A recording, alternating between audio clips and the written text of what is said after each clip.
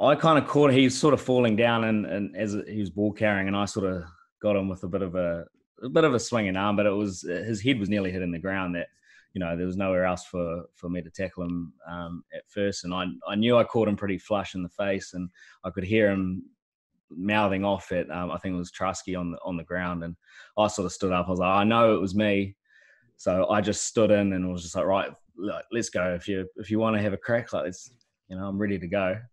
And then he just started doing the freestyle swimming, but it didn't quite connect on anything. So I was ready to crack it, to have a go at him, but we didn't actually get to do anything. And then the boys come running in. Someone just lifted Nuggy out. I think Mitch Brown came over the top and gave him a bit of something around his collar. But did you literally say that to Aaron? Like, look, that was my forearm, mate. If you're going to punch someone, punch me. Oh, I kind of just jumped in and just grabbed him by the collar and was just like, yeah, it was me. And then he was kind of mouthing off at me about saying that I punched him in the face. And I was like, look, mate, you're falling to the ground. There was nowhere for my fist to go other than around your head. So just general play. And I was glad that sort of happened because, at the time I was glad because I was like, sweet, I'm in Nuggy's head. Like, he might overthink about this too much, but probably ended up firing him up even more. And then he come home strong later in that game and obviously did what he did. So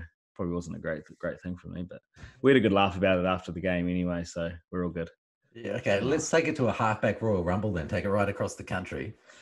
I would thought maybe TJ would go in his favourite. Yeah. He's got the reach.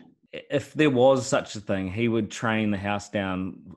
Like, even if there were rugby games being played in between, he'd just constantly boxing and MMA fight until the actual thing happened. So he'd be the most prepared, I would imagine.